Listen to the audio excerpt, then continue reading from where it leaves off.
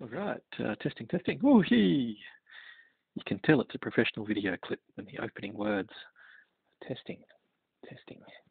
All right, so look, I'm sitting back in my comfy position now. I am using a Bluetooth microphone into a modern phone. In this case, it's a Motorola, I think it's a Edge 30. Might be a Pro product, might have a nice little camera in it, but look, the reason I'm using an external camera and not capturing internally, there will be reasons. They might become evident. And let me begin, because I know if I haven't got your attention in the first minute, you're moving on to another video. That's fine. My videos are hopefully educatory, but also hopefully social. So we might talk things at a slower pace. If you'd like to imagine me as the techie that comes around, and instead of just zooming around your desktop, clicking 1,000 things and not telling you what I'm doing, and then just telling you it's fixed, we're working on the adage of teach a person to fish.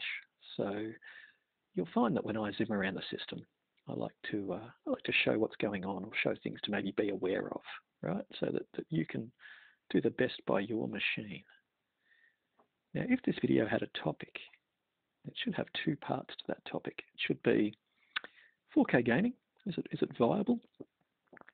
And I guess the context to that is, on console, should we expect 4K at 60 frames a second or something? People seem to want 60, but then they seem to think that if they can't get 4K at 60, that they're being ripped off one way or the other. So we might talk about that in a moment. There's no free lunch, and that what do we give up in order to try and make a console target 4K 60? Oh, as a PC user, oh my lord, don't want the consoles targeting 4K 60.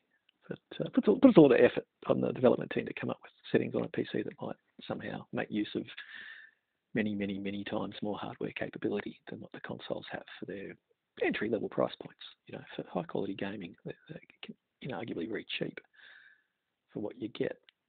But when we buy into PC, we can argue we're buying into an experience. We can argue all sorts of things. Oh, sorry, I should confirm. So one of the things will be 4K gaming, and the other thing will be possibly tuning an AMD graphics card, and more so an AMD chipset, possibly something like the Extreme. I think it's the Extreme. Is it the Z1 or the X1? Found the new little Asus ROG. It's an upstep on the 6 series chipsets. It's the 7 series chipset. At the moment, it's only showing about 20% performance increase, 25% increase over the generation before it. I think they were suggesting it would be 50%. But the new BIOS is starting to roll out, I think, which is they're allowing the CPU core control. By lowering your CPU cores used, you can use a little bit more of the battery power over into the GPU, and therefore you can ramp your frame rates up, and probably you'll start seeing the 40% increase over the generation before it in graphic-intensive games. But I'd like to talk about that a little bit. So we are going to talk about optimizing games in the middle part of the video, or possibly towards the end. I'll try to keep it fairly short, but I guess you, the viewer, are more aware of how long this runs. You can just move your mouse around and look. Oh, look, he talked for 7 hours. Must have left it recording. Oh, dear. Look, I'd like to do that. I'd like to just leave gameplay footage at the end and have a short, tight, and controlled message up until then. At this point, you've got to be thinking, no, there's nothing about this that's short and tight and controlled. And so I want to come in a moment. We're going to just talk about the settings and whatnot. Look, it's all sort of irrelevant. You might have seen some screen tearing there. That is where my overdraw on the screen is such that I'm drawing it so quick that the frames are either ahead or behind, and then we're seeing the screen tearing, which draws half a frame and then draws the next one. And that's good for pro gamers where they want the fastest readout of the frame rate to the screen. It can be good for benchmark testing, can be good for a range of things. And I have ways of controlling that when I'm gaming. But look, I can see that my phone recording screen at the moment is very dark. Right? So I calibrated it for the HDR on the other screen, and to me it looks like I've taken it too far. Maybe I shouldn't be gaming at night time, but I'll see if I can get something a little bit prettier up on the screen. Okay, so conceptually, 4K graphics. It's a very hard number to hit. It's very high resolution. And we can argue it doesn't really give us a lot. And as someone who's been optimizing their PC games since the 90s, they've managed to get Deus Ex running at about 1 frame every 30 seconds when it came out. But I was also one of the people playing Crysis at ultra settings on release on a mid-range graphics card. And I've met a couple of professional people who run overclockers clubs and stuff, and people who know their PC hardware. And whilst the whole world was denouncing that Crisis wouldn't run and you couldn't run ultra settings, those of in the know who actually know how to tune these things were quite happily running ultra settings. But we did the tricks we've always known about, which is we simply just drop the resolution. Right? You don't need to run a game at 4K resolution. And it's actually, resolution is something you turn up when you've got frame rate to burn. So a part of this video is going to be learning what is frame rate to burn. Okay, well, hopefully my numbers are at the bottom of your screen, but I'll read them out just in case they're not. At the moment it's showing my power consumption at 200 watts, right? So this is a heavy draw moment. I'm at 99%. And I've tuned this graphics card to consume about 200 watts when fully loaded, about 220, 240, arguably it can peak up to. But out of the box, they're meant to run at about 250, and they'll quite happily, you can tweak them up to about 320. And if you're really hardcore and you're overclocking, you'll push them up to even towards 350. But out of the box, mine was quite happy to run at 280 watts.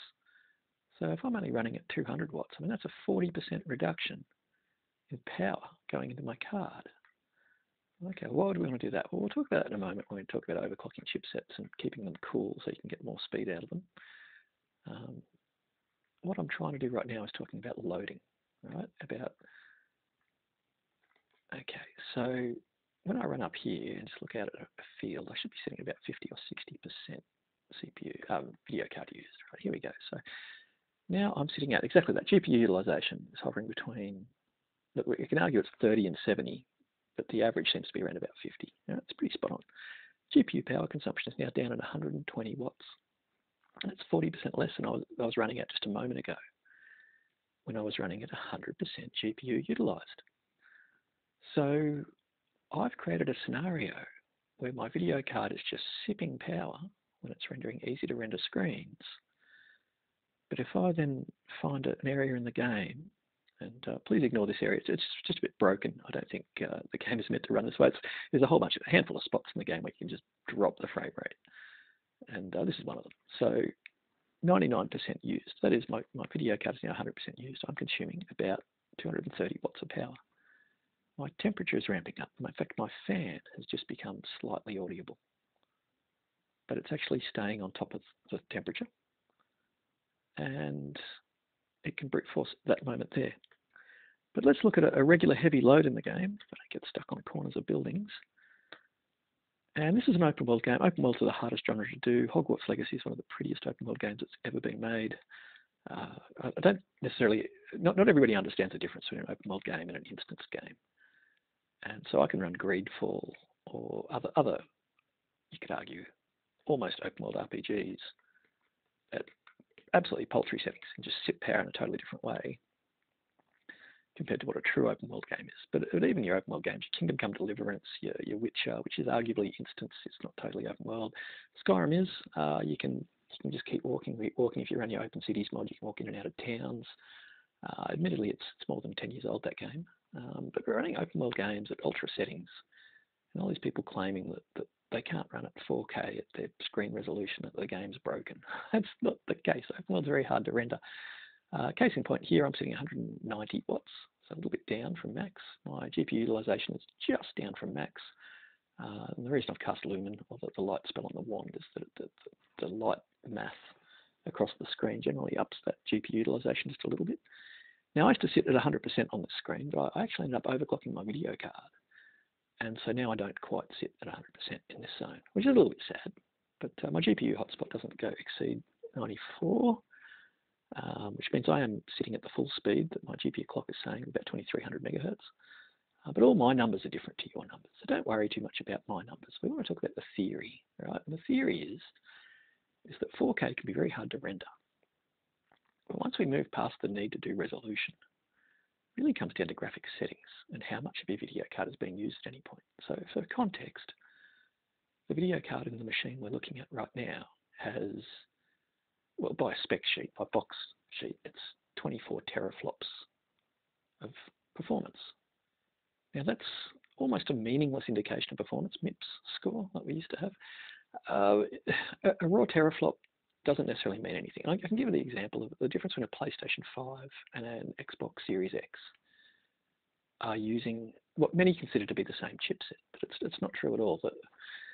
That Sony has consistently customized the silicon in their consoles, or used very, very clever silicon designs. It actually makes it very hard for them to then emulate those chipsets with later designs. And a classic example is that the CPU that was in the PS3 was such a supercomputer, they couldn't even sell them. And PS2s too, I think, were almost considered a supercomputer on launch, that you couldn't sell them into Korea or something.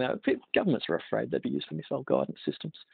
But to say that you can't really render a supercomputer on a lower powered computer, right? In order to emulate something, you need to have that much speed plus more in order to emulate it. And therefore, a PS4 had a weaker CPU than a PS3, arguably. And for raw grunt, the graphics card in a PS4 much better, right? And yeah, I don't deny that the graphics were improved with the PS4. Graphics were, yes, but in terms of CPU, the capabilities of the PS3 was pretty incredible. And it really wasn't feasible to emulate that on a PS4. But now the PS5 has such a high-powered CPU, Sony can finally emulate all these custom chips they've implemented over the years. So they can do backwards compatibility, first time ever. Whereas Microsoft have always used just basically standard CPU architecture. It's very easy to emulate the generation before it when you've increased the speed of the processor that you were basically using. So it's not anti-consumer when Sony hasn't been delivering backwards compatibility, but it's not the point of my dialogue right now. We're talking about customization of chipsets. And so what we consider is in the Xbox is what's called RDNA. It's made by AMD, and that's what they call the architecture. It's the RDNA 2 architecture. And so the Xbox has what we call full RDNA 2. That is to say that what AMD had ready at the time when they were building RDNA was the RDNA 2 package. And Microsoft have used mismatch memory speeds throughout the console. That's the reason why we haven't got Divinity Original Sin 3, Baldur's Gate 3 coming to Xbox at the moment. It's for the couch co-op multiplayer, the mismatched memory speeds is causing an issue on the Xbox Series S. So they don't want to hoodwink it in later. It's a shame because Baldur's Gate didn't launch with multiplayer back in the 90s when it came out. It came out about a week later in a patch, and you could actually then play multiplayer. But if a game doesn't launch with it, you don't have to support the feature, right? So if they just allowed Xbox Series S to play the game in single player, and then maybe added that feature down the track, that'd be fantastic. But there'd probably be a downgrade in graphics, and then people would complain. So I think Larian have probably done the right thing with holding back a software title. But I'm sidetracking, sorry. As I say, I like to talk. And this stuff's all kind of relevant. Some of this stuff is relevant to the industry, and the viewer base that come to maybe listen to me talk are probably just as interested in the opinion of an educated computing user who's been servicing the industry for many decades as they are in possible support or tips that might come along, which are probably applicable to everyone in my audience. So RDNA 2 was what was ready to go, but RDNA not 2, not full fat 2, that we find in the PlayStation 5 was because Sony went to industry partners, places like Epic Games who were working on the Unreal Engine 5, and said, well, what do you need from us in terms of customizing the CPU to allow you to do awesome tricks? And Epic had input, right? We've got, look, in terms of feedback physics and all the things that we'll be able to do with just brilliant. But essentially what it was that they took a lot of the design also that was coming to RDNA 3, where there was going to be a 50% performance increase per watt, arguably, or it was going to be, essentially the math was going to be almost 50% more effective at rendering stuff. And that's kind of what they've got with the RDNA, not full fat 2, that's in the PlayStation 5. And essentially, it's one of its biggest tricks is it just does an early Z-cull, and just anything that's not going to be rendered to the screen because it's sitting behind other objects, i.e. a wall, and complex foliage even on the other side of a tree. All that stuff just doesn't go down the pipeline. It doesn't have to have ray tracing applied. It doesn't have to. It makes such a big difference. It's probably to the point of being about 40% speed boost. And that's essentially what we see in all the early generation PS5 titles, is that when they should be running about 20% slower, if we just looked at raw teraflop numbers of 10 in the PlayStation 5 versus 12 in the Xbox Series X, we would estimate that the PlayStation should be about 20% slower. Here's the problems, is that the Xbox was, to hit that magic number of 12 teraflops, it was a case of sales by numbers, right? They know consumers, all being white belt consumers or yellow belt consumers, we know that bigger numbers must mean better. And so they used mismatched memory bus speeds through the console. They did whatever they could so that when you multiplied all those numbers together to generate your teraflop number, it would look really impressive. But in terms of optimizing games to run in an ecosystem that can make use and put out 12 teraflops of power, it's a nightmare. And outside of Turn 10, who have become maverick games, they're probably now a studio designed for gimping the entire rest of the industry down to Xbox level quality, including PCs. That's the big drama of a Windows gaming system.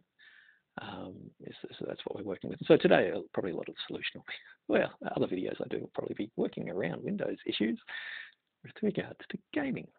But yeah, 10 teraflops in a PlayStation 5, it's thereabouts 40% more effective in the real world. And so all the early titles, if we counter the numbers as being worth 12 teraflops and 14 teraflops in the PlayStation, because it's got about a 40% uptick over 10 teraflops, its actual raw performance that can be measured, the games were consistently 15 to 20% quicker in bogged down scenes on the PlayStation. And Digital Foundry, who are very much in the Xbox camp, just refused to acknowledge it, refused to see it.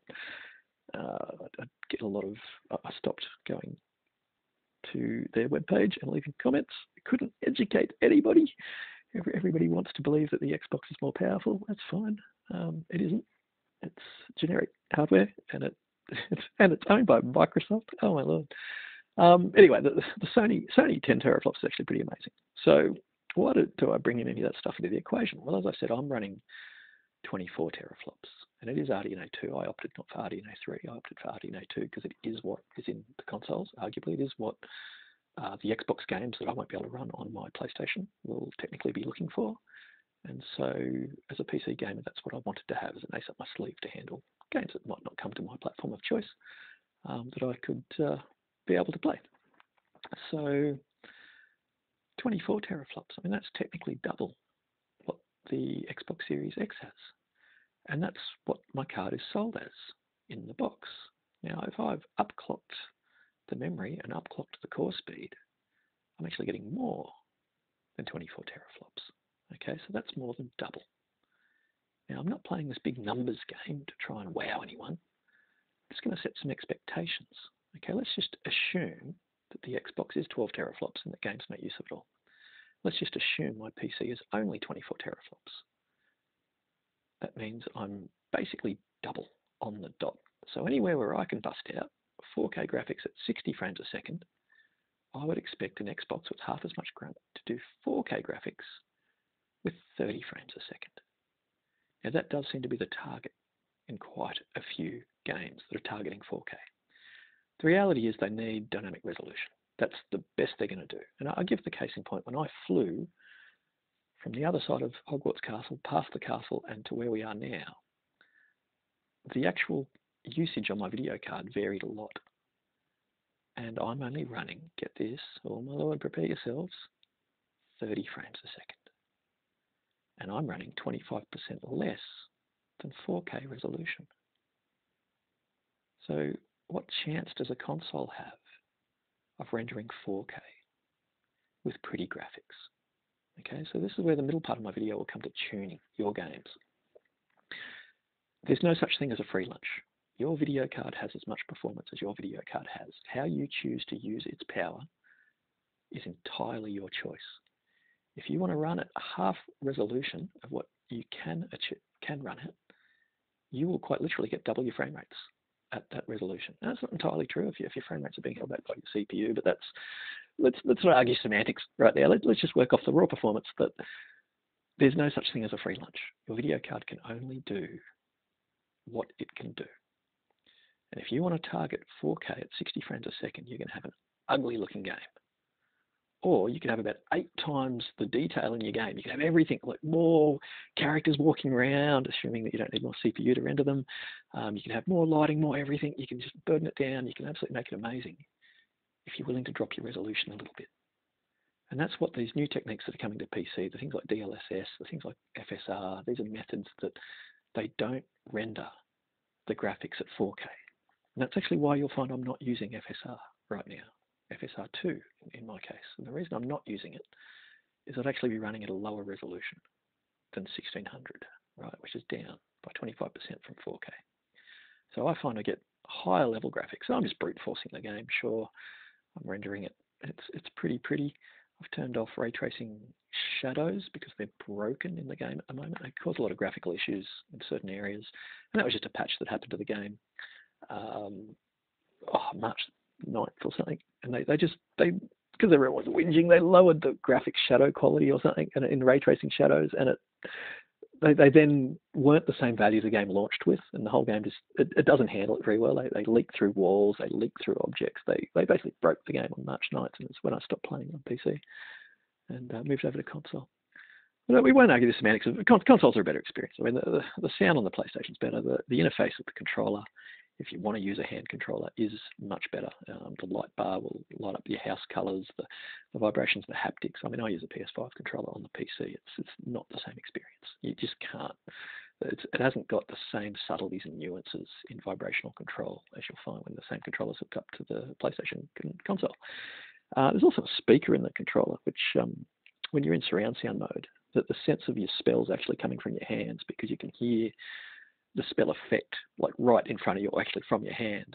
You know, and I run Atmos, and the new PlayStation firmware allows the Tempest audio engine to upmix into Atmos, which is fantastic. And yeah, look, is the PlayStation experience fantastic for the paltry amount of money that the console costs? Yeah, sure. But people watching this video are probably more interested in PCs and probably more interested in tuning AMD graphics cards. So look, some context. Have I just talked up the PlayStation 5 console? Yes, I have. Do I think it's much better than an Xbox Series X? As an engineer and a technician, yes, absolutely. And this is speaking to someone who understands the chips that are in these devices and has been servicing the PC industry since pretty much the late 80s, but certainly since the 90s. Look, do I think I would let an Xbox product in my house? No, I would not, because I care about the gaming industry. We really should be buying Nintendo and Sony if we feel to go that way. But, you know, that's opinions. It's pretty subjective. Objectively speaking, though, the power supply in my computer is worth more than an Xbox. The motherboard in my computer is worth more than an Xbox. Right? My video card is worth quite a few Xbox Series X's stacked on my shelf. Right? I can run a $500 sound card in my PC if I so choose. I've got a couple of them in the house. At the moment, I'm not. I just use external USB devices. Sure, we can argue that the sky's the limit on the PC, and you can throw a lot of money at it. Oh my lord! You speak this up. Like 2 days ago, I had 16 times the cost of a Nintendo Switch in headphones and a little USB DAC I had plugged into it. Essentially, it was using an Aston Kern music player. But the 16 times more than the cost of the Switch just in the sound I was getting out of the Switch. Right? Yeah, we can all have luxurious gaming, right? If cost is no expense, right? It probably you're not running an AMD graphics card. You're probably so silly as to be paying through the nose for that NVIDIA performance benefit, right? There's no performance benefit. NVIDIA just wait till AMD launch their new cards, wait a couple of weeks, overclock their cards to whatever, and then sell them. They're always magically 10% quicker. But the amount of money you pay for that extra 10% isn't worth it. And if you save 30% on the AMD card and you can buy an upgrade, you know, much more frequently, you're actually going to wind up with a much better system. Plus, you're supporting the more ethical players in the industry that aren't gimping the entire industry. Yeah, NVIDIA. Look, there's a reason why that ray tracing requires the latest $3,000 video card to render at 60 frames a second with the graphics turned up. Like, yeah, it's targeted. It's a little black box of that ray tracing. NVIDIA choose numbers that hurt the competition. And I don't care if it hurts their own cards. Right? They're literally costing all gamers the quality of immersion and enjoyment in their machines, but that allows them to sell new video cards. Right? That's good. So let's just forget about NVIDIA. They're no relevance to us as an ethical consumer. They're worthless. But I'm sorry if I'm annoying you. You might be sticking through this video on the basis that I'm going to talk about the Asus ROG and tuning a Z1. And the only reason you're willing to put up with an AMD chipset is that there's no NVIDIA chipsets in little portable, you know, handheld players. And you're like, oh, these damn AMD chipsets, I hate them. Yeah, okay, well, that's your choice.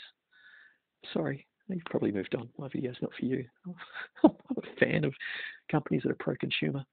And look, I've bought the major video cards from both manufacturers, from about 5 different video card manufacturers going back to the early 90s.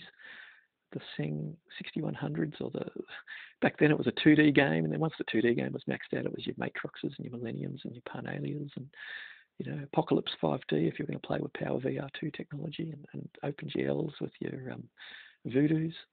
I think I had a system with 4 video cards in it. It was running Windows 98, mind you, but when I upgraded to Windows XP, it was probably a little bit better. It was a dual CPU, was it 2 Pentium 2s, physical Pentium 2s on a board, 2 of them. And I think I had a Matrox as my 2D desktop card because the quality of the graphics output and the color was just fantastic.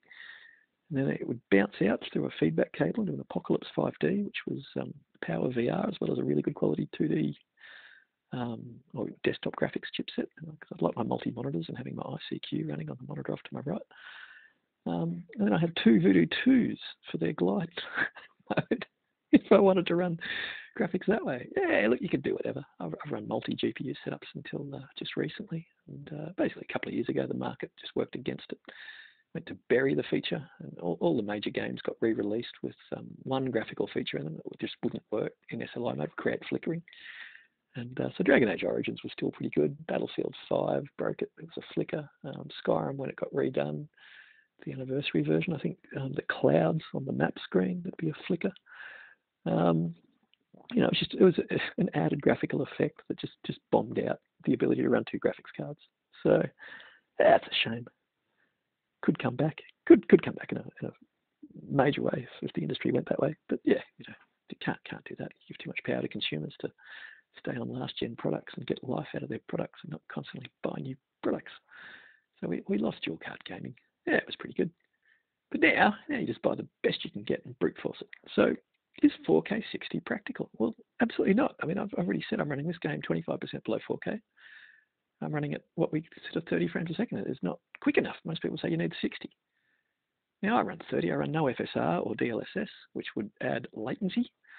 FSR2 adds latency. FSR1 doesn't. I actually quite enjoy FSR1, but I don't need to. I can just brute force the game.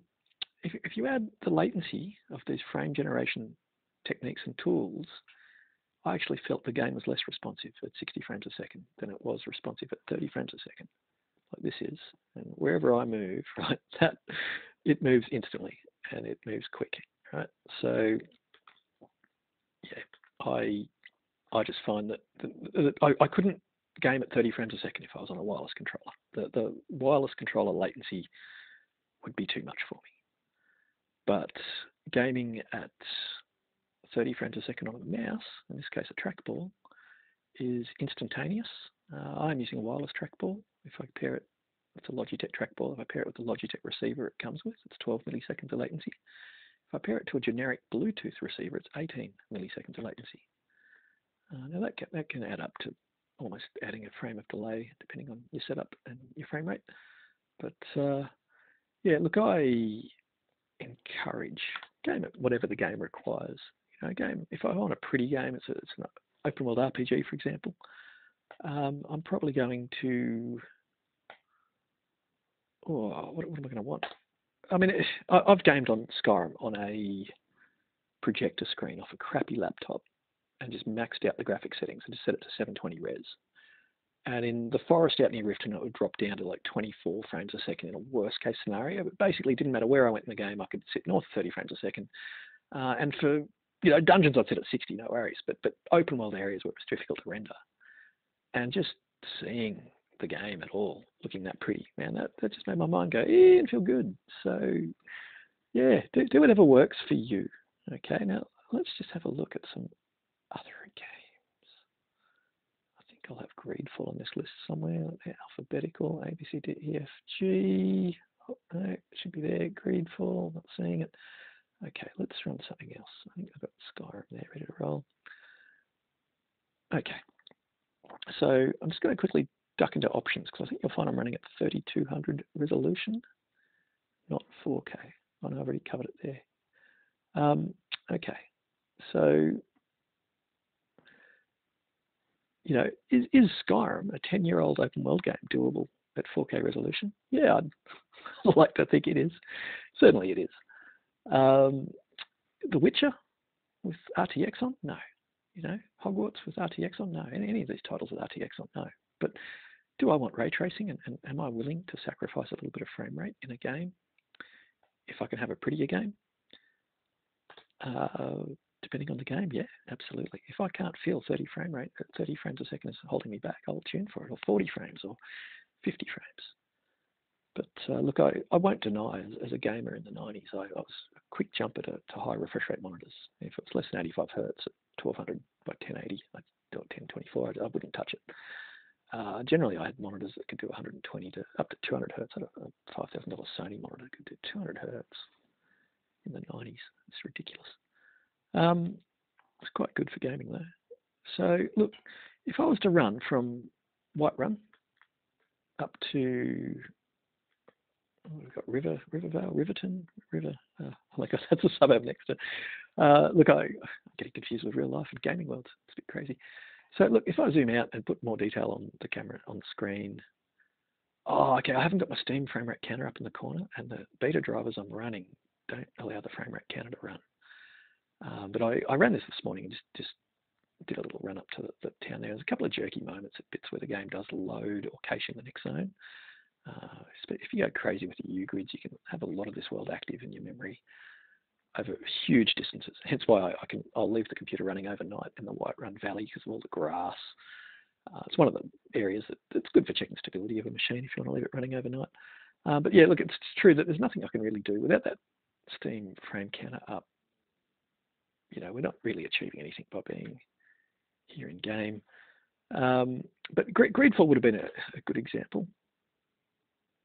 And I'll guess I'll find it via Steam. Here we go, Greedfall. Okay, so this one here is instant sections. So it's not fully open world, which means generally those games can get away. Open world is very hard to do.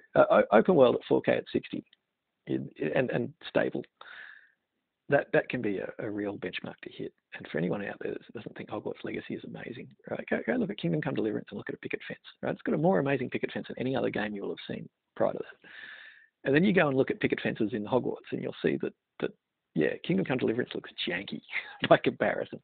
And Kingdom Come Deliverance was one of those amazing games that when you got it, you were just happy running it at 1080 resolution with the settings cranked. Right, so open world game. Again, I think you'll find all settings are set to pretty much max. I think this one is just set to max. But I run different graphics profiles for different games.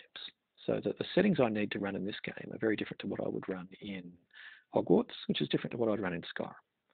And so something like The Witcher might need me to, with ray tracing, might need me to have different voltages running through the chip in order to sustain some of the crazy math that's going on. Now, this talking general notion of how to make a console or a handheld or a PC get the most out of its video chip is keeping everything in its thermal zones where you get the best use of every watt that you put into it, right? So what will happen is eventually as you overclock, and I'll just use some easy numbers. If 1 watt gets you an extra frame, right, these are bullshit numbers, but if every time you add an extra watt of power into your video card, and if for whatever reason your video card being able to make use of that extra watt, because you're overclocking it, you're trying to make use of that extra watt, if you can get an extra frame for every watt you put into it, right, again, bullshit numbers, these would never happen in the real world.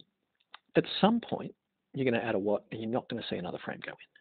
You might have to add another 1.5 watts or 2 watts of power, and then you get that extra frame, right? So what's now happening, and if you looked at the thermals on your video card, at that point you would find you're actually running at quite a warm zone, and it becomes less effective for the power that's going into the chip. It actually requires more power to achieve the same. And that there's the cutoff, right? When we overclock, we don't want that. Now you can say you want that, yeah. And if you're 10% below being able to run the ultimate game at the frame rate you want to run it at, right? It's running at 27 frames a second. It's running at 57 frames a second, 56 frames a second or something. And you're 10% shy thereabouts, and you think, hey, through overclocking, I can get myself 10% more, right? Probably worthwhile, possibly worthwhile. But overclocking isn't the magic solution that we generally want it to be. And certainly with regard to modern overclocking of AMD chipsets for the last 4 or 5 generations, we really want to undervolt them. We want to make them use less power and then find out how much quicker we can run them before they start getting really hot. And that's how we overclock. And so I'm good I've got about 20% uptick at the moment in my actual frame rates and benchmark numbers because of the overclocks I'm currently running. So that means overclocking might be worthwhile. Everyone's got different goals. I tune for a quiet computer. All right, my fan right now is less than 900 RPMs. The fan on this video card, I mean, it's nanite-coated ball bearings. They've got crazy little to create turbulence as the air flows over the fan blades. They've come up with all sorts of crazy print designs for the blades. It's a pretty high-tech card, but yeah, it's worth about as much as my car. Oh, no, it isn't. I guess my car's currently not registered, so yeah, it's probably worth about as much as my car.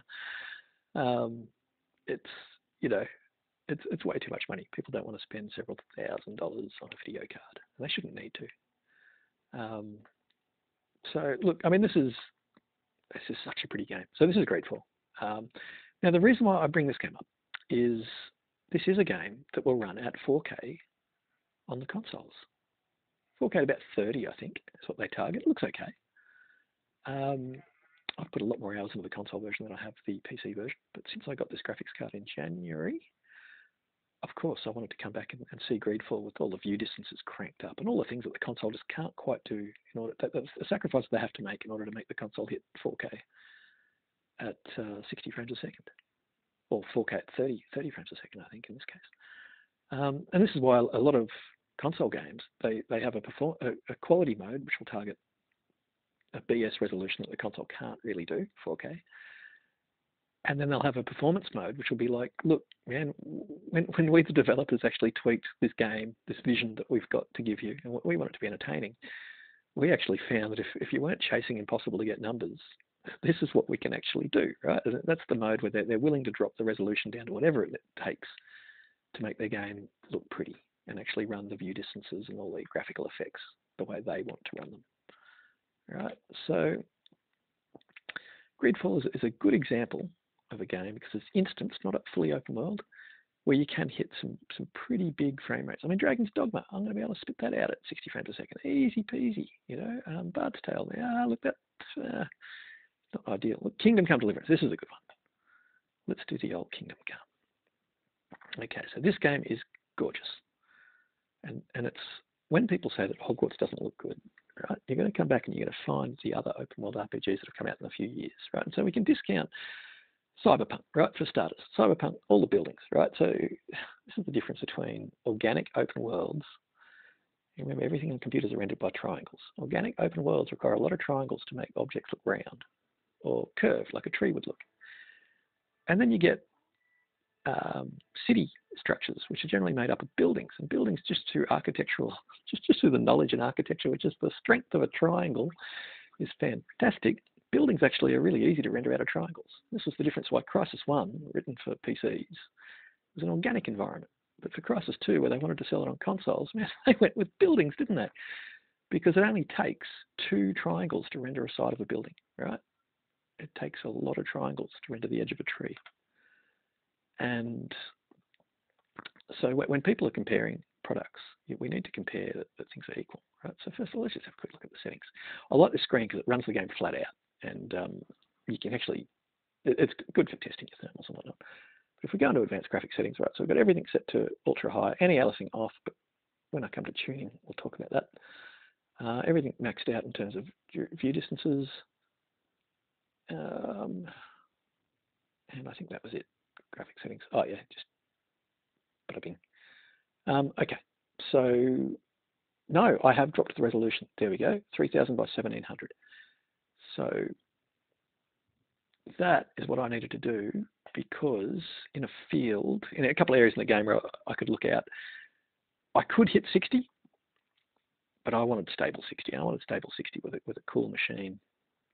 So I was willing to sacrifice a little bit. Now I say stable 60, it's nonsense, because you can always in the game, okay, it was still loading, it's never normally this messy, but this little shop here in the first village that you start off with, always drops your frame rate down to 20. Doesn't matter if you've got a several $1,000 video card, doesn't matter what you got. Ever since the game came out, there's too many triangles in that room. It was clearly the art department must have been one of the first rooms they made. They've left like all the polygons are double-sided or something. They've just made a mistake.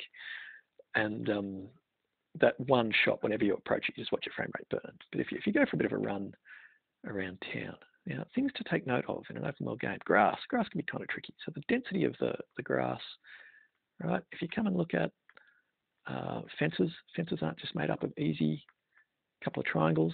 They're even going for rounded objects. I mean, that's just ridiculous. If you look at the actual fences, again, if you compare them up against Skyrim, right, that's round, right? So how many polygons is that made up of? Each one of these sections have to be two triangles the length of that. So just to render that there, ton of polygons. When just about every other game would go, oh, we'll just make it like a rectangular fence paling and knock that number right down. And so there's only so many polygons you can draw on the screen, and then you can apply shadows and lighting and all sorts of crazy stuff to them. The more you have, the harder the job. Alrighty, so look, the screen's changing colour because I'm pushing myself while running. If I take my finger off the shift key and get my breath back. Okay, so generally a view like this, I'd be sitting at, this is where I'd be tweaking from a 60, because through the game, this is pretty endemic, this is standard for the view distances you expect. I would normally tilde and go, I think it's E_volumetric fog. Metric fog equals 1. Okay, on. Right, and that there gives you, was one of the things I pulled out of the game towards the end.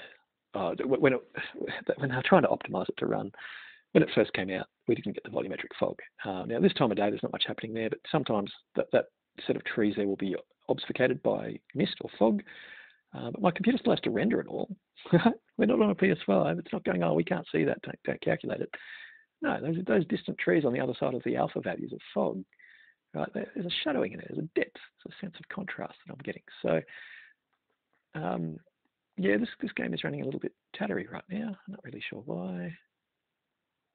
Oh, it might be because I haven't created a profile. Okay, so let's have a look at what's going on, because my desktop profiles for my graphics card.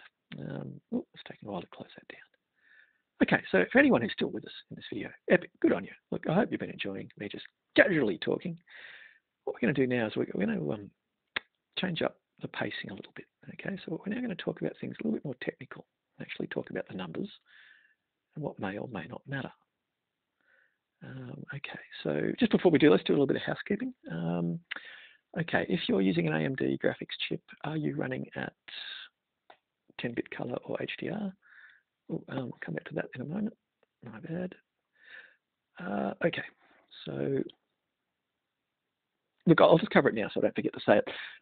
When your CPU says, like it would here, it would probably say about 70% loaded. All of those cores there, with where they were running during that game, would have been about 70% of my CPU. But if any one core is absolutely flogged out, and if that core is responsible for your minimum frame rate, even though it'll say your CPU is 70% used, your CPU will be holding back your frame rate, right? So it is worth just popping into your CPU screen and just making sure when you're running your games that any given core isn't fully pegged.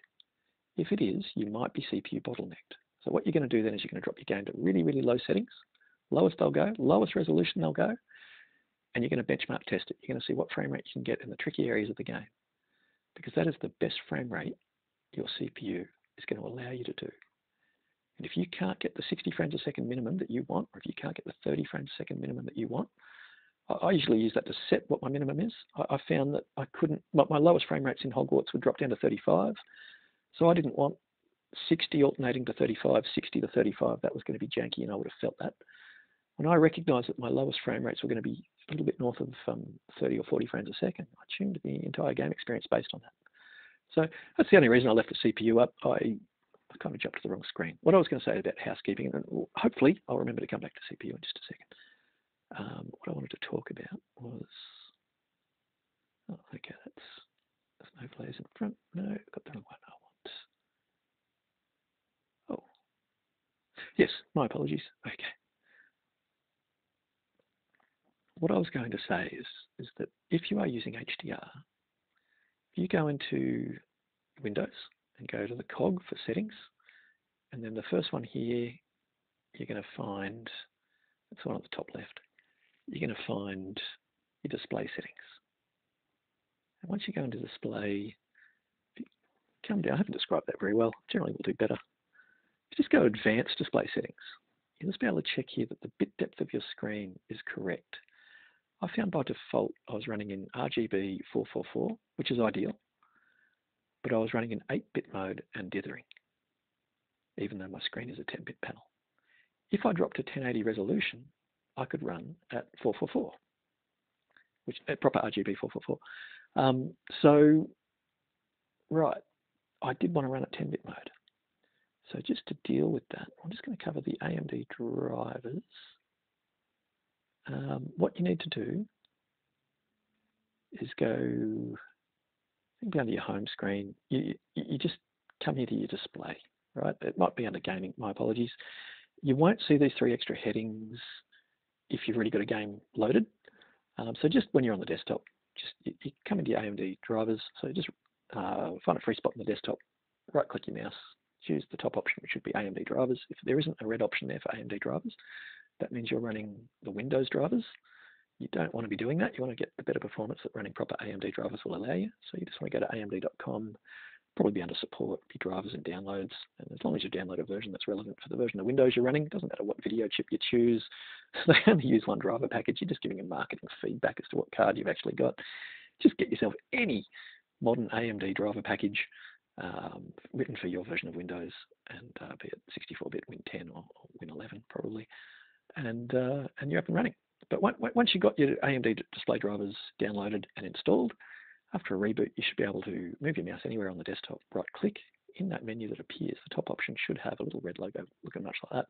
It should say like AMD display drivers. When you come in, you can then click Gaming. There's these top tabs at the top. You'll probably be on Home by default. You click on Gaming.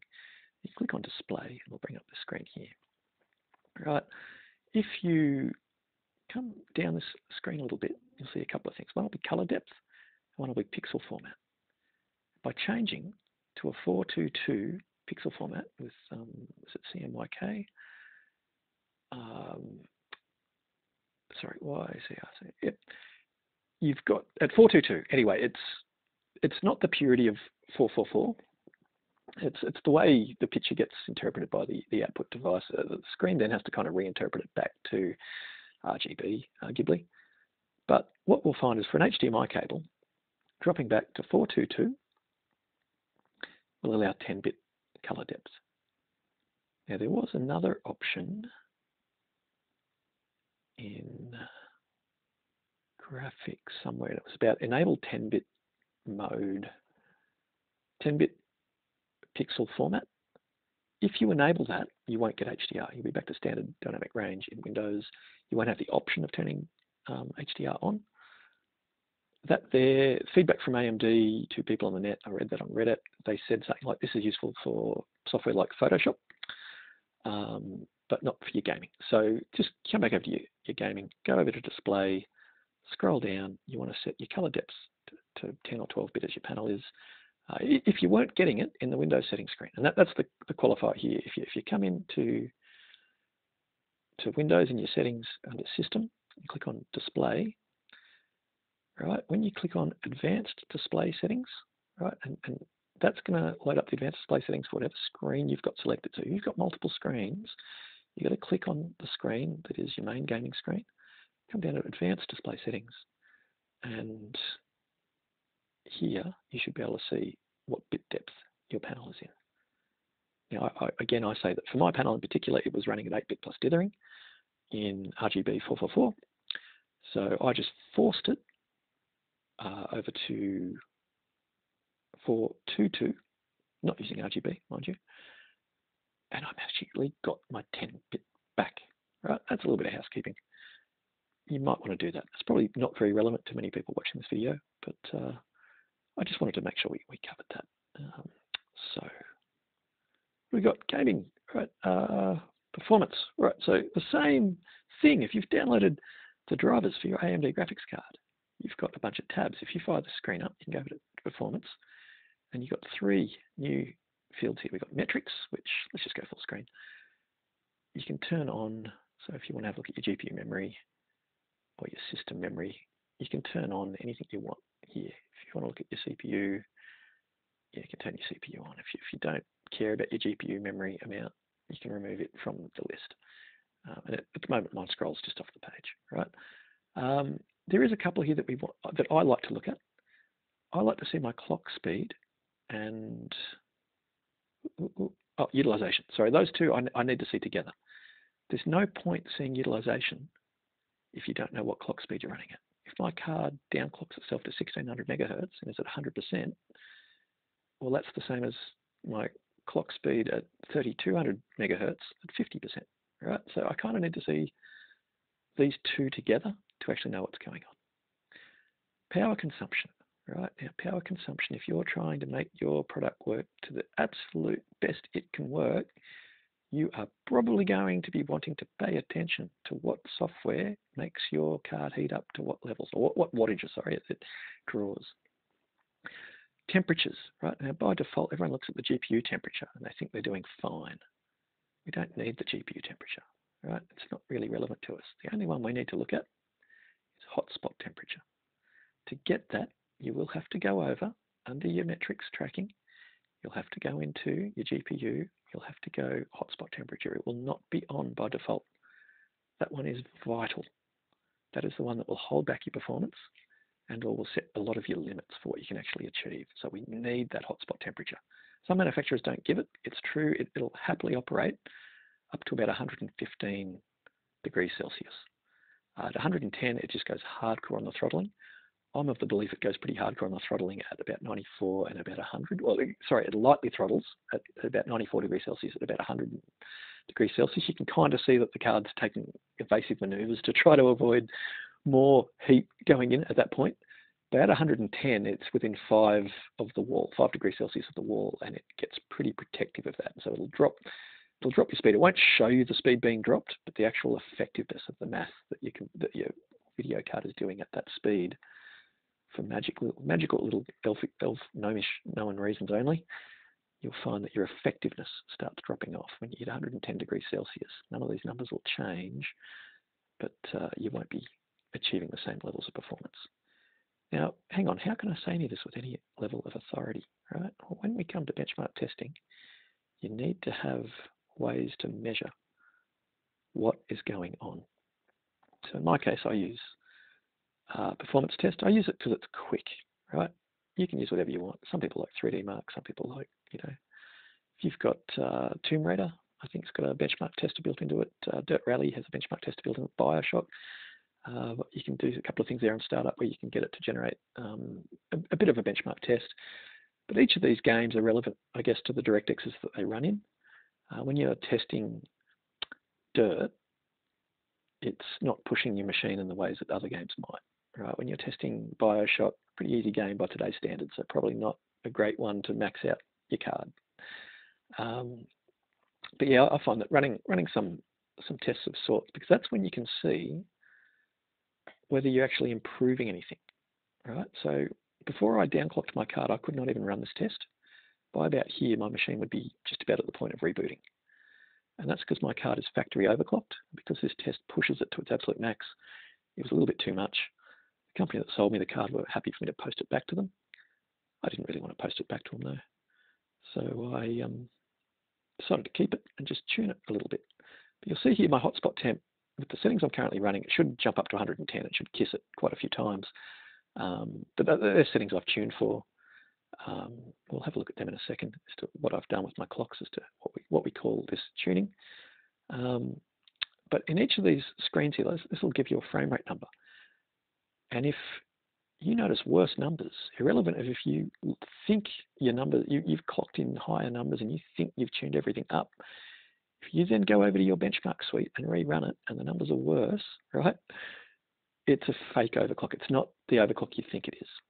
And I actually found I was getting my fastest numbers in a lot of this testing, which is kind of equivalent to the ray tracing type tests in terms of where in the die it's using. So I can get that there using the right parameters. I can clear 15,000, but by default it sits about 13,000. So my current clocks are totally quiet. Managed to spit that out, and the reason why it's about 900 points lower than what it can be is that I've tuned this. This is my general profile for Windows Desktop and any games that haven't got their own profiles. This is an optimized profile, but it is designed that it will let the temperature get up to about 110, just for those brief moments. If you remember back to the start of the video, when I was in Hogwarts, in Hogsmeade, and I ran and I said, this is a really bad area, but you can see my video card now sitting on 240 watts of power, right? So it's gone up by about 20% on its maximum power usage over what I even allow it to do. That's how inefficient it was running at that moment, but it was just smashing it out. And so that's what I've set it to do. I've set my rig to do so. And when it benchmarks in that benchmark testing software, which wouldn't even run on default settings, with my newly tweaked settings, which aren't aiming for the best numbers in that benchmark tweaking software, they're just aiming to run it and not crash. Yeah, the current numbers aren't the absolute best I can squeeze out of it. If I really wanted to, I could go to tuning and I could actually come up with a profile specific for passmark that would hit those numbers every time. All right, so why have we got some different numbers here? Why not just run global tuning and use one set of numbers to rule them all? Okay, well, different games need different things. The new version of The Witcher with the ray tracing lighting needs a lot more power in its core than an older game like The Outer Worlds, or Hogwarts needs a mixture in between, and I'm finding I get better frame rates by changing what things I'm overclocking on it. So I do use a couple of different profiles, and my global profile, here's an example. If this is my global profile, don't learn from me. This should be a gaming profile, but I'm using it for global. What you'll find when you first come into the screen is you'll be on default, right? And in order to get any of these things up, you need to click over on custom. It'll probably be sitting there. Click on the little thing saying custom, and then you'll have a whole bunch of things here that you can open up. They'll all be closed by default. All right, so it'll be over here, and then you'll click on custom, and then these little things here will be viewable. And then if you want to change the timings on your VRAM or your GPU core itself, or if you want to tune how much extra power headroom you'll give the GPU when it's under full load, you can actually then change those things individually. There's a whole separate section for fan tuning, and I'll just eliminate that one from us to look at. I tune for silence, so your fan really should go up to about 100%. When you're benchmark testing, you probably want that. But once you've got all your overclocking sorted out, you might then come in and figure out where you can put this fan curve. And I'll show you Hogwarts. By comparison, I've got a totally different fan curve. And that just allows the game for me to stay silent and on top of it. Whereas The Witcher, what are we using here? Okay, well, my generic one there. But that's fine. Neither of these games hit as hard as Hogwarts does. Very hard open world game to run. Okay, so The Witcher, what are some of the differences I've done with? Well, your 1200 millivolts by default here, I'm running up at 1158, whereas my desktop settings will be 1118. Right. Oh no, 1137 for desktop. Okay, yeah, this is my new Kick-Ass desktop. Must be Hogwarts, sorry. Hogwarts is 1118. No, I'm sure I had one that would tune down at 1118. Yeah, okay. In my reboot this morning, I've changed my desktop profile. So I could get my millivolt running as low down as 1118. It ran in some games perfectly well. There's a lot of people on the net that actually get themselves under a volt here. They're 900 millivolt or some such, 950. Some people are tuned for, and they're really happy with that. We don't know their system. They might have a power supply that's worth twice as much as mine. They might have an engineering science board, a motherboard, all the power going to their video card, which might be a perfect sample, might be absolutely pristine and perfect. All the case fans in their machine might make it so the video card's got a very easy time without having to use its own power to make the fans turn, to keep it cool. Right, one person's rig is going to be different to your rig.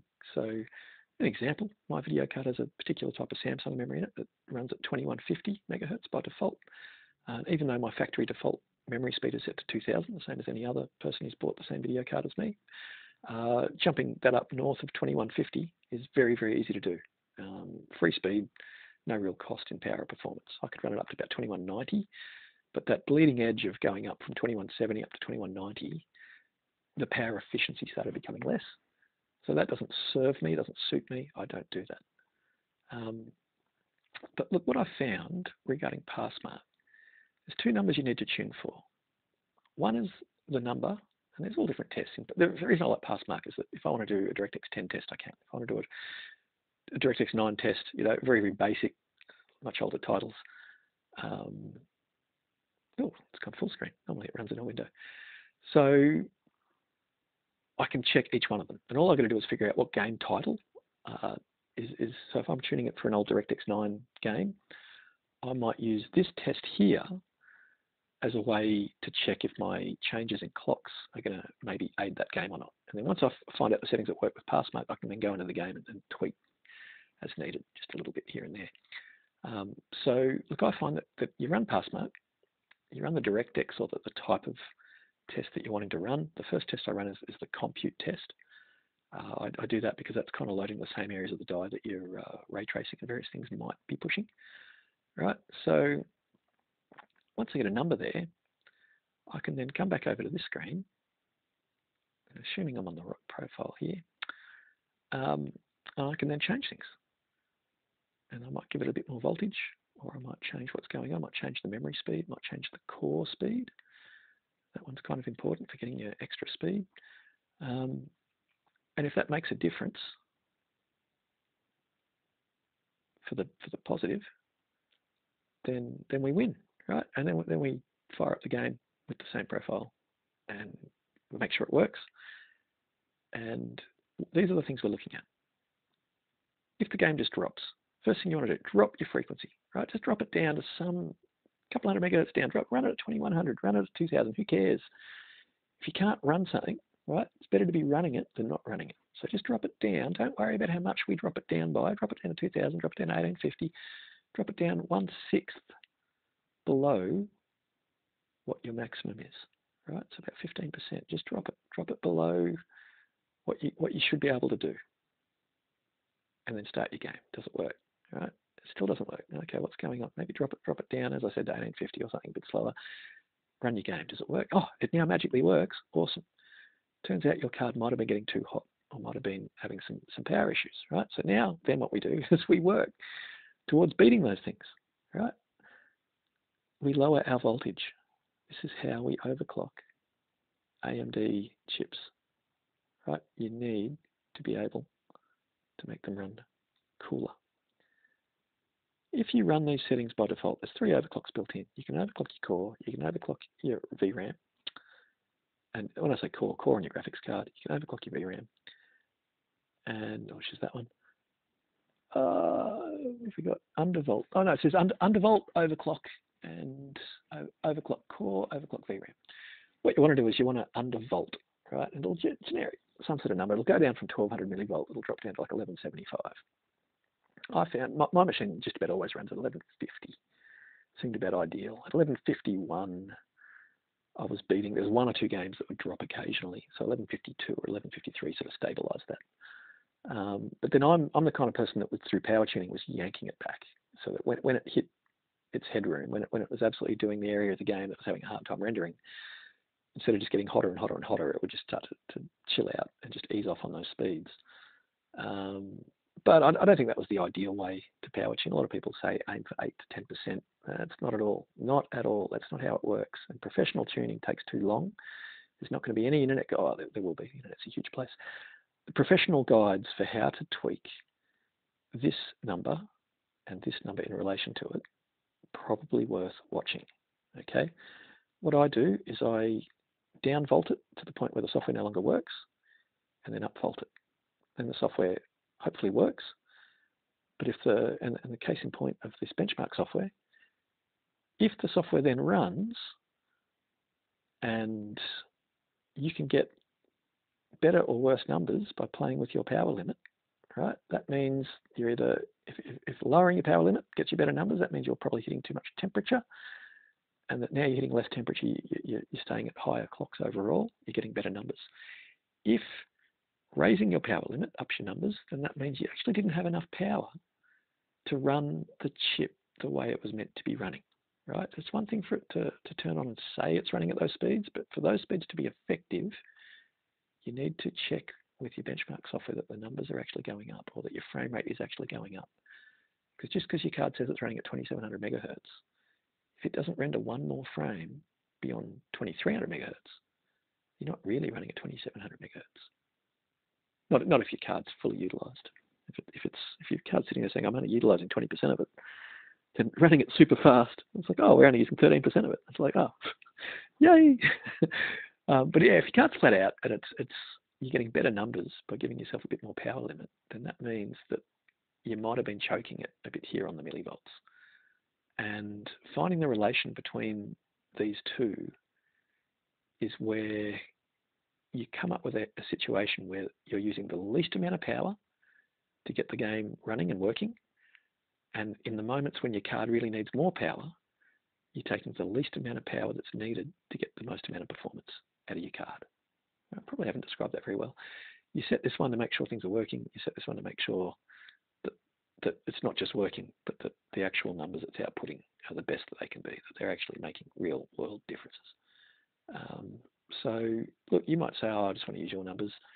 Look, you can do, but your video card's different to mine. Your thermal solutions are different to mine. I'm the kind of person who, like a couple of weeks back, I changed 2 fans in my case. That is the one at the top that was pushing in, and the one at the bottom that was, or above the video card that was pushing out. And I swapped them around, and I lost about 5 degrees of temperature across just about all the internal components.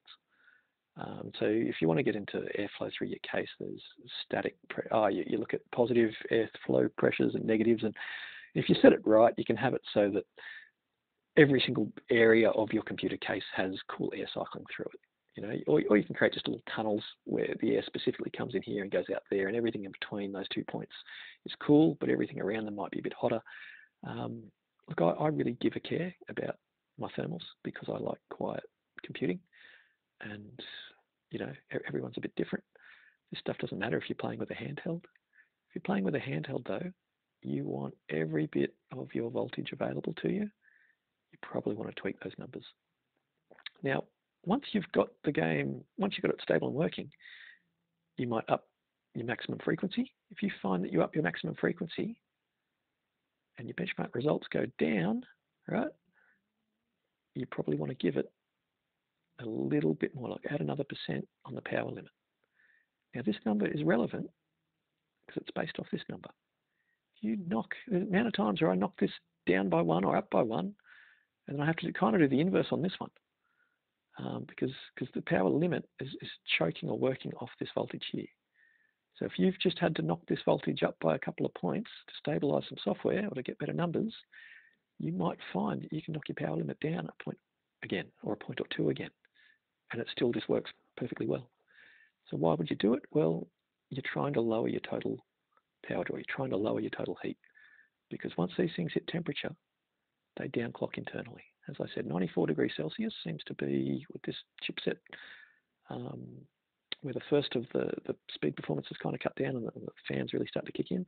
Somewhere around 100 watts, we sort of see the same again, but at 110, sorry, not 100 watts, 100 degrees. At 110 degrees, it's a pretty big cut off. It just goes, no man, we've really got to not hit 115 degrees. And it'll fight desperately. So it'll internally, even though it'll say it's still doing a high frequency, it really won't be. And that's where you'll see the biggest gains in your synthetic benchmarks, where you think you're doing 2400 megahertz, but then you run it a little bit lower, and all of a sudden you get a better frame rate. You're like, what? That doesn't make sense. And it just, that's how your overclocking works. The cooler you're running it, the more it's likely to hit the top speed and stay at it. And I've had quite a few games where by knocking this down, I'm getting much higher frame rates. Certainly my 1% lows, or my low frame rates, which is the ones that actually matter. So don't be afraid to clock something down in order to get more speed. It might seem counterintuitive, but especially if you're running where every watt of power and your thermal envelopes are very limited, i.e. if it's portable handheld gaming, you want to make that wattage very effective for you. And that's what I get back to. I might have mentioned earlier in this video with the Z1, the new Extreme chipset and the Asus ROG little portable handheld. It is a high number of cores, CPU. If we can drop another one of those cores, you probably won't lose any minimum frame rate. But making that much more wattage available to your video card part and allowing your video card part to really make use of that extra headroom, that extra power headroom, you'll probably smash out much higher frame rates. So look, I haven't got one to tune with, but I do understand how the chips work. Look, if anyone watching my channel shows interest for tuning, I think the ROG is the one to beat at the moment, because there's not really any of the 7 Series chipsets out. I think only 2 devices with the 7 Series chipsets out. And they're the ones that are a lot more interesting to tune, because of, it really comes down to cutting down your cores and trying to get your video card running quicker. Now, look, I don't know if I've covered everything in this video. When you're tuning a game, right, these are some old school rules. These go back to the 90s, right? Back then, monitors didn't have to run at native resolution, right? They were cathode ray tubes. Whatever resolution you set them to was how many picture elements it was trying to draw to the screen. And you changed it to suit the game, right? So if a new cutting edge game came out, you weren't going to run it at the same high res as all your older games. And we learnt bit by bit to turn the resolution down to keep the frame rate up, right? So in your game, if you can go into your game and if you can turn all the graphics to max and your video card's not fully used, right, that means you've got power to burn, things to turn up then. These are the luxuries you don't need up. You start increasing the resolution. Anti-aliasing is essentially like increasing the resolution. It's pretending to draw a picture that's much bigger and then kind of shrink it down to the screen. Now, that's not entirely true. Anti-aliasing is sort of doing that, but there's some smart computational methods where it kind of only half-asses the anti-aliasing. True anti-aliasing, the way I've just described it, is the super sampling or the super resolution. And I first used that when I was running into a plasma TV. It was a lowly 1080 resolution, but I would super sample Elite up to like 4K resolution and then allow my plasma to, and it did look a little bit better. It certainly looked, it was like the best version of anti-aliasing you're ever going to run. But if you're super resolutioning it to like high res, you probably don't need anti-aliasing. If you're already running at 4K resolution, you probably don't need anti-aliasing.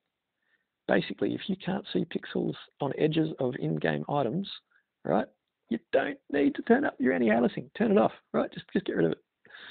Don't need it, right? These are the things you turn up when you've got power to burn, right? And because nobody's in this situation, right, or a few people maybe, generally, what we want to do is we want to look at the things to turn down, right? These are the things that will get you a little bit more frame rate. So the video card is probably most responsible for your frames to the screen. It's not entirely true. Your CPU, remember earlier in this video I said, start your game, set all the settings to super low, set the resolution to the lowest it'll go, and then run around in your game or run your benchmark. And whatever frame rate it generates, that's the most frames per second your CPU can draw if the world was basic, right? Now, if that frame rate isn't good enough for you, it might be, you might have issues that you might want to look at upgrading your CPU or something, right? Or maybe overclocking your CPU. I'm running a gigahertz overclock on my CPU, but I change that speed depending on the game. If it gives me an extra frame rate, I can actually run at about 5 gigahertz. I choose not to. I run at 4.4 gigahertz because and I'm actually undervolting at that point. I'm actually putting less voltage into my CPU than Intel want me to put into my CPU by specification. But if I want to run at 4.5 or 4.6, I can pretty much do that at stock voltages. To hit the difference between 4.6 and 4.8 gigahertz for me is I actually start having to put voltage into my CPU. It starts getting hot. But if it doesn't give me any extra frame rate, right? It's the only game I was getting extra frame rate in was Forza Horizon 3, right? Because it's encoded so badly to make consoles look like they're powerful versus PCs, right? It's atrocious. Yeah, it was like one game that would actually benefit from running at higher speed on my CPU. But most games won't, right? Most games in the modern world, I'm using a nearly 10-year-old CPU. And it was the lowest powered in the lineup. It was 3.3 gigahertz. It was the lowest. It was the little baby in the lineup. So yeah, I've overclocked. I haven't really got anything to lose, have I? If my 10-year-old PC stops working because I've tried overclocking the CPU, I've put too much voltage into it, and I've burnt it out. Well, okay, it was around for 10 years. Good on it. Okay.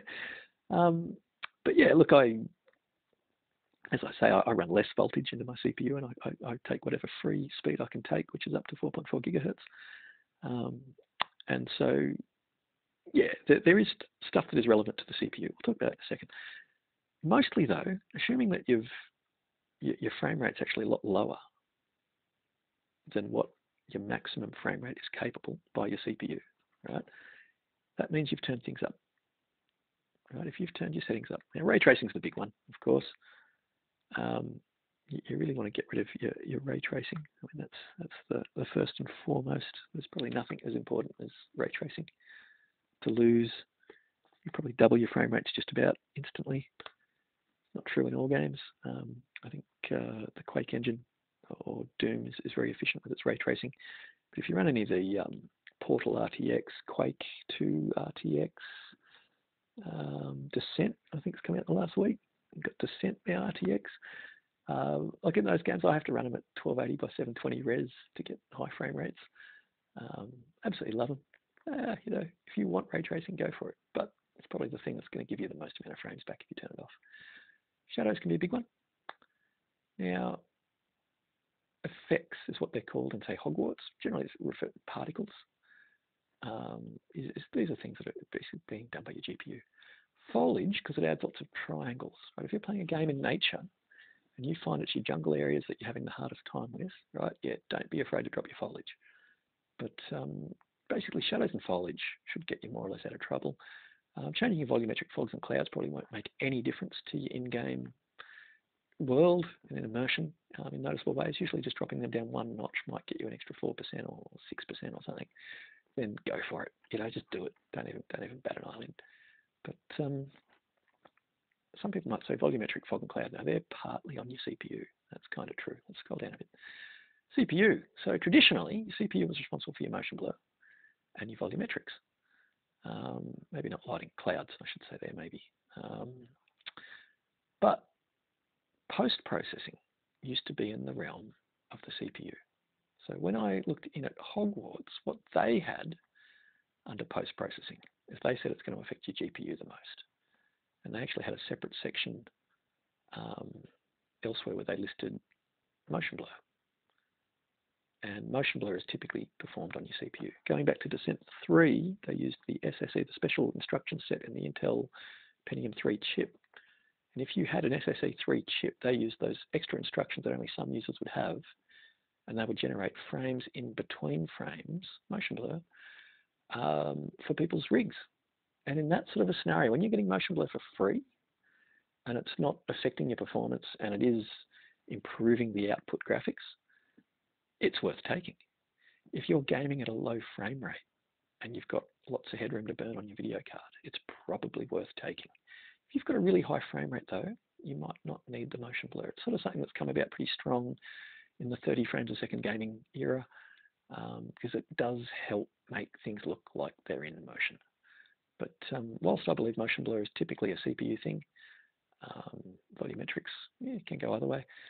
Post-processing, as listed in some games, whilst it used to be mostly CPU, some post-processing now, certainly once I was in Hogwarts, it listed about 6 things under post-processing, and 4 of them were like GPU heavy. So you might find it's both. Now, crowd density and view distance. These can actually bog down both. Your view distance is obviously going to increase the number of triangles being drawn on the screen. Your crowd density is the same. But both of these things can increase the calls to your CPU. So I would say CPU and GPU might be these 3 things. So if you're playing your game and your CPU is sitting at 40% and your GPU is sitting at 99%, right? Chances are your GPU is limited. If you recall what I was saying, you need to check. You need to jump in here. If your CPU is saying it's at 40%, but one of your cores is flogged out, and if that core is responsible for running that game code and is responsible for the minimum frame rate delivery in that game, then I might just run, let me put a game up, eh? Oh, I'll put Skyrim up or something. What have we got? Skyrim. Skyrim's always a good one. Tush. Right, so if you're running your game and none of your CPU cores are fully flogged out, you should not be CPU bottlenecked. At which point, and if your video card is sitting at 99% usage, what we really want to look at isn't the things that are going to ease up on your CPU. We want to look at the things that are going to burn through your GPU. Hang on, I think Skyrim's doing something in the background. Oh, okay, so it should technically be up, should now be running, I'm guessing, in the background. Oh, yeah, there it is. Let me just get this game running. The reason I might be having a hard time because that's up. Okay, so anyone out there who can count how long it takes for Skyrim to load and then looks at my rig and goes, nah, it's taking a long time. I am running open cities. I am running large U-grids. It is loading a lot of the game world that the typical Skyrim player might not be loading. After my initial load, I don't have any issues, but yeah, everyone's got a different version of Skyrim to experience. It is fair to say that a Ninja PC that puts the effort in on Skyrim, you can really push a lot harder than what the consoles are doing, right? And the consoles, this is a game that they can just about run at 4K 60. And when people say, oh yeah, consoles can do 4K 60, no, you got to look at a game like Forza that's highly customized to do exactly that, where they'll limit the size of the track size objects, they'll limit the size of the world until the game is bottlenecking at 4K 60. And this is what we talk about when we say consoles can be optimized to punch above their weight. They can actually do a lot more, because when we design for the suspension disbelief being around there, the power levels that they've got, we just keep them loaded 100%, right? Whereas the PC, because there's so many different builds of PCs out there and no two are the same, developers can't optimize for whatever set of hardware is in the PC world. And so you'll never find that to the metal level of performance that you quite get from the consoles, which is where they prove to be exceptionally good value for money. But as you just saw, I just sort of ran into the city here. The reason I did that was for a reason. But look, as we can see, none of my CPU cores are fully looked out. We can see that this one here is responsible for the lion's share of the game. And being an older game, generally 4 cores is what they were aiming for, maybe with hyper-threading. So you might see up to 8 cores that are being loaded. But it's true that most games are going to put the lion's share of the work on a couple of cores. And because this is nowhere near 100%, I would safely take an assumption I am not CPU bottlenecked. Doesn't matter how much quicker I make my CPU run, I'm not going to see any extra frames in the game, especially when I set it to low resolution, low settings, and just run it as quick as I can. If I can't get any more frames per second, then there's no point upping your CPU any further. Anyway, let's scroll down a bit here. Is your VRAM being exceeded, right? So you're going to lose about 30% of your frame rate. You're going to lose so much frame rate if your VRAM exceeds what you've actually got. So if the game is trying to load more into the video RAM than what you physically have, wowzers, that can create bottlenecking. So ray tracing does seem to add a little bit to the VRAM usage. Textures, which I think in Hogwarts is referred to as materials, but you look for something that's going to be along the lines, generally it's called textures. There's no point running ultra textures anymore. I do believe that the highest level of texture sets must be more so than just resolution. I think they're about the color depth or color fidelity of the textures. If you're not running into a 10-bit panel that's HDR10, if you're not going for that level of visual fidelity, right, you probably wouldn't even spot one iota of difference between ultra and high textures. So definitely drop your textures down until you can get on top of that VRAM.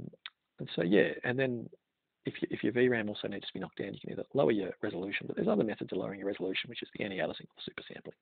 So any of those 3 should lower your needs to the VRAM. Look, we can talk anisotropic filtering. We can talk the things that make the subtlest of differences. I have had 1 or 2 games where I've changed my anisotropic from forced 16 times to just 4 times because it smoothed out a frame rate low. Like, yeah, look, there's better guides on the net that'll go more into depth. As some basic rules of thumb that have been practical for many decades, they're them. Stick with the things I've mentioned here. If you've got power to burn, you turn your resolution up. If everything's maxed and you know you're just chunking along and it's not smooth enough, turn a few things down. If it's in open areas only, make it your foliage. If your CPU is bottlenecking you, there might be a few things to look at. If your VRAM is bottlenecking you, which hasn't really been an issue up until a few titles came out this year for a lot of people, but you know, maybe knock things down a little bit. Apologies for this video being a little bit all over the place. I wanted to cover a few fairly important topics. I did want to cover how to turn that HDR on in your monitor, and to just under your gaming tab, under your, as I said, if you're running a game, you wouldn't get access to that. And then I think you've actually got to go here under global, and then you can get over to display. But yeah, under your gaming display, right, you might need to set, if Windows is showing you that you're not running a 10-bit panel, and if it's saying 8-bit plus dithering, and you know your panel's capable of 10-bit, right, if you want to turn that feature on properly, by all means do so. I'd say it's worth doing. I'm thinking I noticed a lot less banding or greater subtleties in color depth when running this. Even Skyrim, which isn't really an HDR title, Windows is set to sort of up render everything into the color scheme. Is it DCI that HDR is? It's trying to up match the colors into that 1 billion color format rather than 16 million color format. 16 million plus dithering or 1 billion native. I'd prefer to go possibly 1 billion native, but then arguably when I go 422, am I just forcing the screen to interpret back? I don't know. All right, I'm sorry, it's been too long. I've got to get off this phone. I've got to get off. I've got to go. I didn't mean to waste your time. I did want to have a fun little old waffle, but I really wanted to show just how hard it is to do 4K 60. Now, tuning these little rogs for low resolution, don't be afraid to set your in-game graphics to lower resolution. Again, if you can't see the pixel edges and it doesn't matter to you, lower that resolution. You'll up the throughput of what your video card can actually do incredibly. And then just turn up the settings that are absolutely most important to you as a gamer. But you will need to get familiar with your metric screens.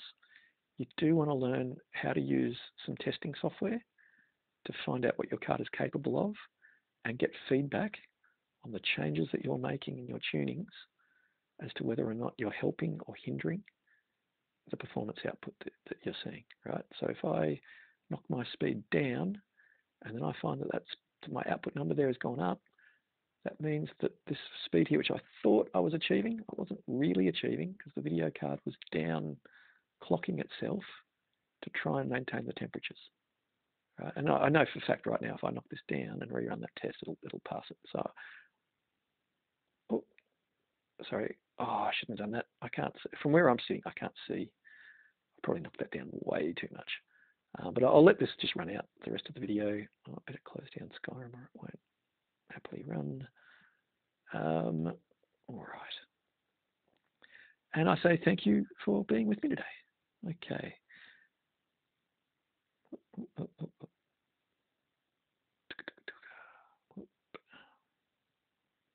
I missed it. Hang on, we want those metrics. Oh, metrics.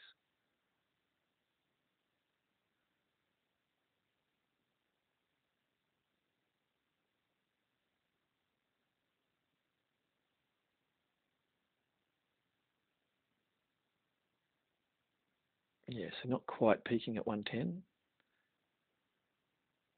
I might have taken this down a little bit too far, but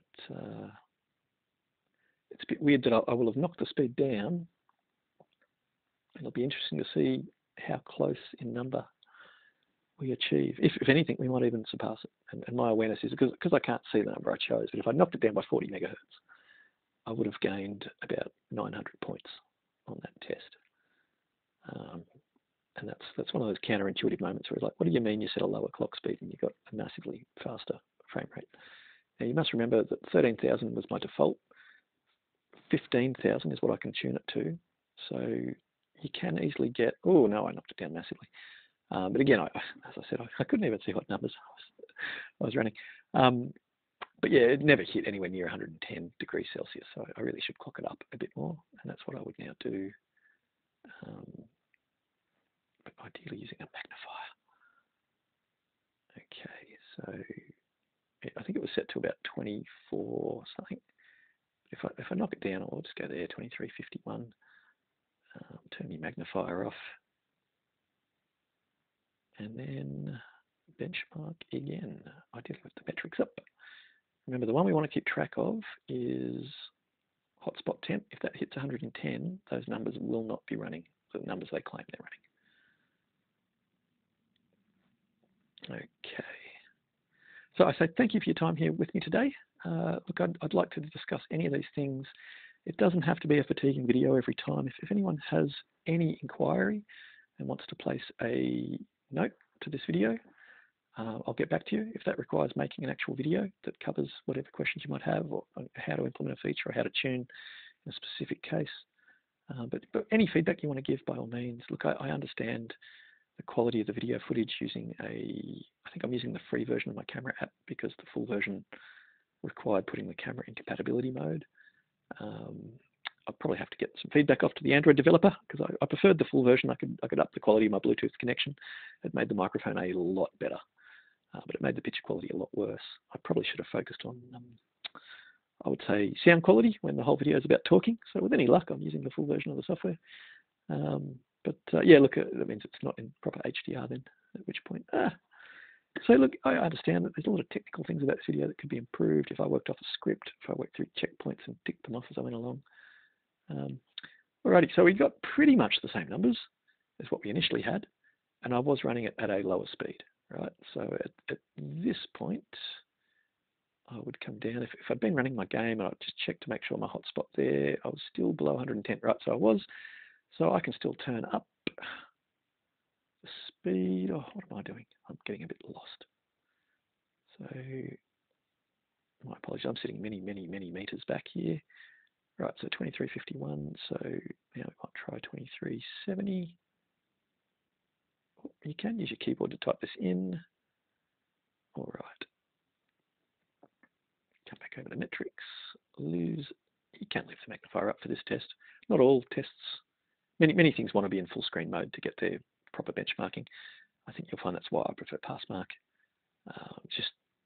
It's an ancient bit of software. I mean, if you're worried that your scores in Passmark are much worse than mine or something, don't be. You're just running a newer version of Passmark. The version I'm running is they probably weren't even aware of the video card I'm using at the time. So about 7 of those scores, if I do a test, I'll be in the 99th percentile. And that's just bullshit, because I'm tuning my video card down, right? Instead of hitting 280 watts here like I should be, I'm only tuning 220 watts. And anyone who's just watched me, I've just knocked that up and up and up. But see that there was just kissing 110. So now what I would do, I would save, it might have been up at 110, I wasn't paying attention, apologies. If I come up with a bunch of numbers and I see the hotspot temp just touch 110 and not hover there for more than a second, and in a complex moment of the game, and you can keep rendering that game well, but it just doesn't really ever kiss 110, I save that profile. And I'll even put the words kiss 110 in the description. So I know that, okay, that one there was pushing the thermals to the limit. It was nearly going to hold itself back.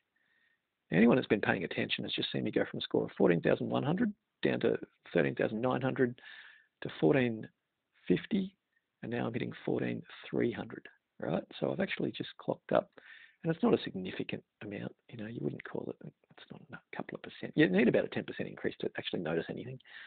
But as I say, by default, I couldn't run that benchmark at all. So I really noticed it when I could run it. But when I could run it, the first settings I had it for, I was getting about 13,000. And after a lot of tweaking, I can bust out 15,000. And again, don't compare your numbers versus mine. Whatever numbers you get on one run, you're comparing them against those numbers in a different run, right? They only matter to you.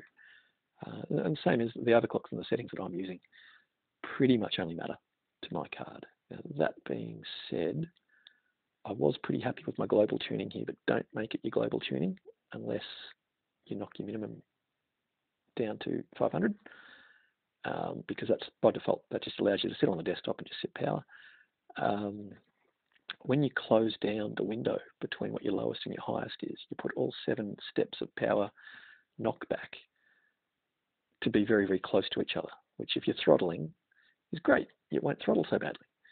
But, you know, with good tuning, you don't have to have your card throttle at all. You want it to stay below 110 degrees Celsius in the junction, right? Don't look at your GPU temperature. It's irrelevant. It's your hotspot temperature. That's what we call the junction temp. The hotspot temp is the only one that matters. For your long-term gaming, you know, I generally tune for it to peak up to 102, 103 happily, you know, and if I could somehow perfect it and hit up to 108 and then just come back, that'd be great. But I think my current Hogwarts build, it sits at 94. So this is pretty perfect numbers for me, which was 1137 on the voltage. It was plus 6%. I run my RAM at 2172, but most people, I don't think you can raise that at all if you're just using generic RAM. And it doesn't, it's bandwidth, you're upping the bandwidth on your video card, but if you don't need more RAM bandwidth, then you don't need it. Now, I think ray tracing benefits from RAM bandwidth, but you just down-tune that at the moment because the chances are you're not running out of your RAM bandwidth. And if it's taking extra voltage, which could be used to actually up your core speed, which will get you more frames a second, there's not necessarily a reason to up-tune your RAM. So generally ignore, leave that one. I did find at around about 2020, 2040, and 2060 were the three numbers where I could see the power consumption change, with 2040 probably being the most interesting to me, where it didn't use much extra power and it was netting actual improvements in benchmark results and stuff. But 2020 was uninspiring. 2060, it was starting to use more power needed than 2040, that the gains weren't linear or equally scaling. So somewhere around 2040 was probably the best if you're not needing to get any extra power going into your VRAM and if your card can do it. But yeah, so my max frequency, look, I did find I was running around 22, 50, 23. You'll find that it won't quite hit that number. It'll hit as close to it as it can.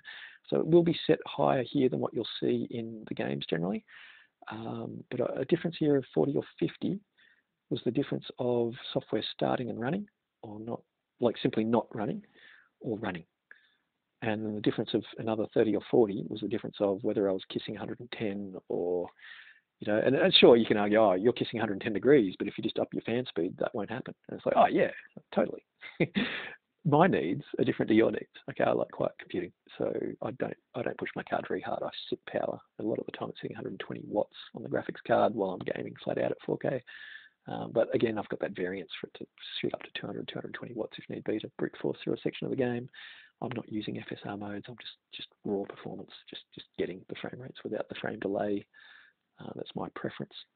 But look, everyone's got a different need. That's the benefit of a personal computer. If you've invested all the money, you know, 8 times the cost of a console for performance that might not be double, but you're investing in the hobby of a lot of pain and a lot of problems, then really treat it like a hobby and learn something. When it comes to overclocking graphics cards, I should have put this proviso right at the start. Don't do it. You're only going to get 10-20% performance. You're going to waste 6 months of your life maintaining your overclocks, right? You're going to spend a week overclocking so that a range of your titles can be sorted out and you know the numbers for them, right? You're going to lose all that time. You're going to be pulling your hair out whenever there's a problem. Windows as a platform is very unstable, so you won't know if it's your overclock or not. So you're going to be turning your overclock off and then running it, going, oh, was that stable? And you go, no, it wasn't. Okay, well, it wasn't my overclock that broke it. Okay, it's just bloody Windows then. But what you'll find is that you're only going to get about 10-20% performance at most on a really good overclock. Now, 10-20% performance, okay, if you're going to waste at least 10 hours of your life, minimum, mucking around with overclocking, right?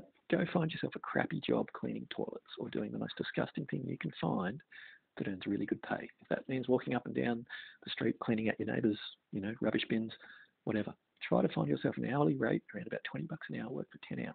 Get yourself another $200, buy yourself a better card, right? It'll be 10 or 20% faster, guaranteed. It'll always be 10 or 20% faster. You'll never have to pull your hair out doing it. It'll have a higher resale value down the track. You'll feel great as a human being because of all that lovely work you did. And the best thing is that this guide I just gave you is relevant again, because when you've bought the best video card that your family's going to allow you to buy, and you've got to make that card work for like several years, it's worth getting to make friends with it. It's worth getting to know where its voltage limits are at to be happy, or where its temperatures are, and where, you know, learning that card. If you're going to develop a relationship with your card, make sure you have bought the best damn card you can buy that's going to last you a long time, so that the time investment you put into that, tuning it, is worthwhile, right? It's going to be 10 hours of your life, right? It doesn't have to be initially, but down the track, you get a new game, you don't know which of your profiles works with it, you get a whole bunch of testing to do again. You're back in that camp of, clocking off another hour or so towards the project of overclocking. Again, 10 hours cleaning bins or doing a disgusting job, put a couple $100 more into buying a much better video card that's going to last you 2 or 3 years, hopefully. Best investment you can do. Alrighty, so again, from your time, thank you. If anyone got here to the end, mate, leave a comment. Leave a comment. You win, right?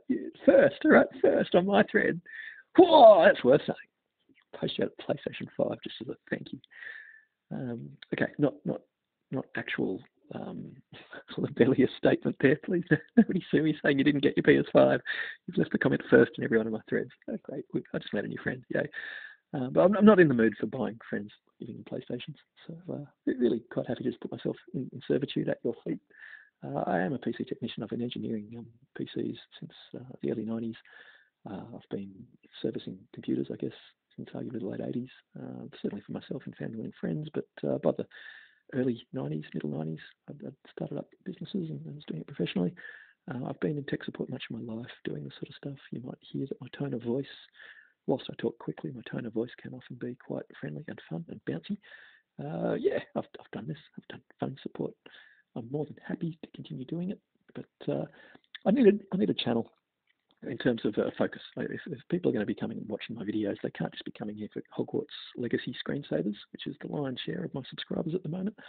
I don't mind doing some techie videos to get people up and running and out of trouble, or sharing an opinion on various things. But until next week, mate, which might not be again, you might have put me in your permanent block button. That's not the energy I'm going for here, guys. I am going for smiles all around, and I do wish, and I say guys, I say it as an inclusive statement. I don't say it as a way to say, only technical people are men, right hemisphere braining versus left hemisphere braining. No. Women use the whole brain, right? The corpus callosum is wider. They're supercomputers. They're like 64-bit computers to men that are running around like 32-bit computers. And I say that because the bus linking the two aspects of the computing die, the corpus callosum, is much, much wider, right? If you want to understand anything about video card theory and look at the bus speeds, your RAM bus, into your bandwidth limits based on the width of the bus speed that's running through the whole card.